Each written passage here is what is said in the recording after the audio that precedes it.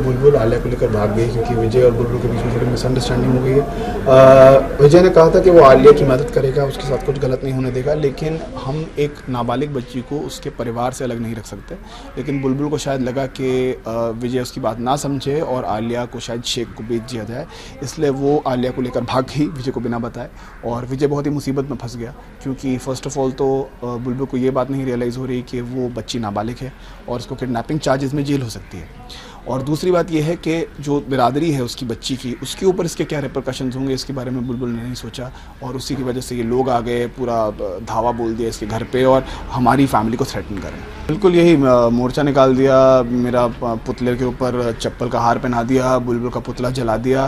तो हाँ, लोग बहुत ही गुस्से में हैं और अब विजय को बहुत ही जल्दी प्लानिंग करनी पड़ेगी कि इस मामले से बाहर कैसे निकला जाए। सबसे ज़रूरी है बुलबुल को ढूंढना और वो ये ट्राई करेगा कि आलिया की जो ऐसी कोई रिश्तेदार हों या ऐसे कोई दोस्त हो जिनके पास वो छुपने के लिए लेके गई हो बुलबुल के, उसके बारे में पता करे और जैसे ही वहाँ का पता चलेगा जाके उनको वहाँ पे पकड़ने की कोशिश करेगा और उनसे बात करके उन्हें समझाएगा।